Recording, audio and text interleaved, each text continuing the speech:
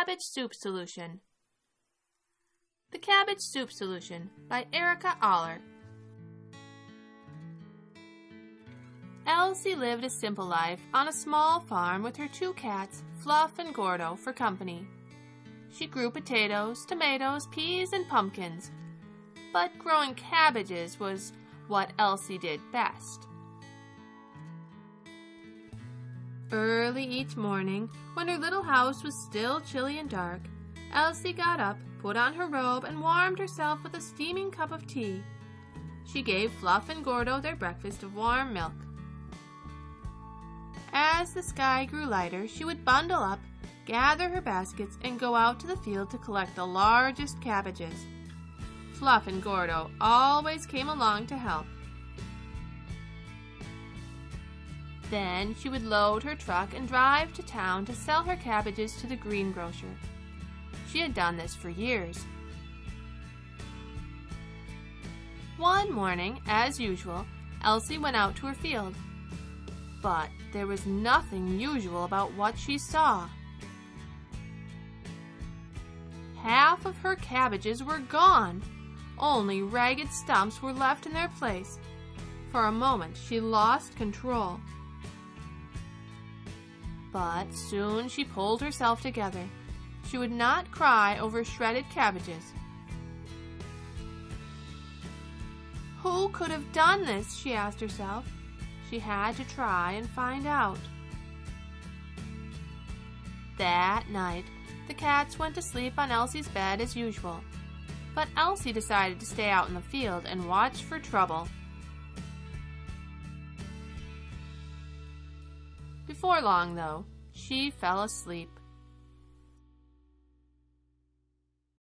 In the morning, Elsie awoke stiff, cold, and cranky to a field of messy new stumps.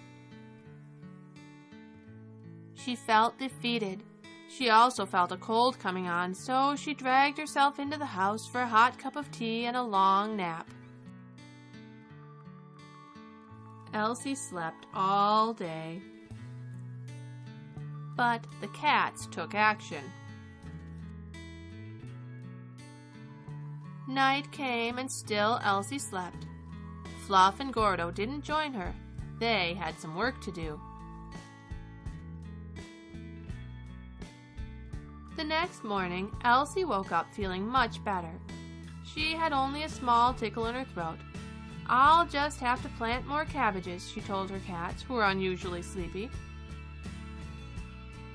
First, though, she would make a big batch of cabbage soup to soothe her throat.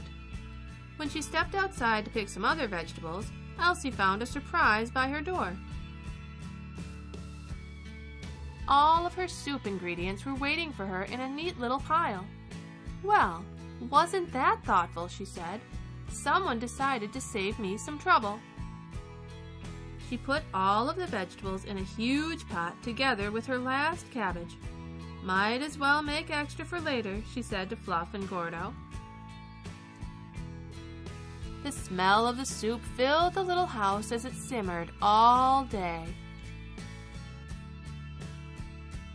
When Elsie sat down to eat supper, she saw that she wasn't alone.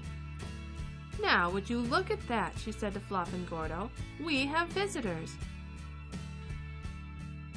She invited them in for some soup. The cats chose to have fish for dinner instead. After supper, with bellies full, everyone fell fast asleep. The next day, Elsie told Fluff and Gordo, "Time to plant new cabbages." The cats made sure the rabbits helped. They dug holes for the plants and even added a little fertilizer here and there. Elsie's new cabbages grew and grew. They were better than ever, and there were plenty of them. Plenty for Elsie, plenty for the greengrocer, and more than plenty for her new friends. People heard about Elsie's beautiful cabbages and stopped by to take a look. Elsie made even more new friends, and more of her delicious cabbage soup. Her life was no longer simple, and she liked it that way. Best of all, the little house was always warm at night. The end.